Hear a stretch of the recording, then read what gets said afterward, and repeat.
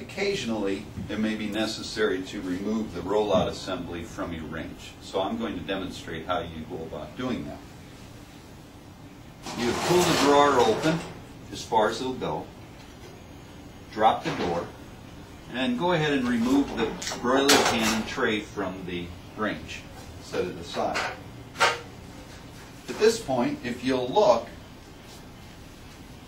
about in the center of the tray, there's a rectangular impression in the bottom.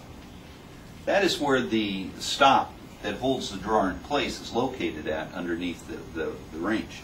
So what you want to do is you want to reach up underneath, push up on that impression from underneath, pull it, and at the same time pulling up on the front of the drawer and sliding the drawer out. You can see on the bottom the welded stop that holds the drawer in place. Now, in order to replace it, you would put the drawer on the tracks and slide it in as far as it'll go.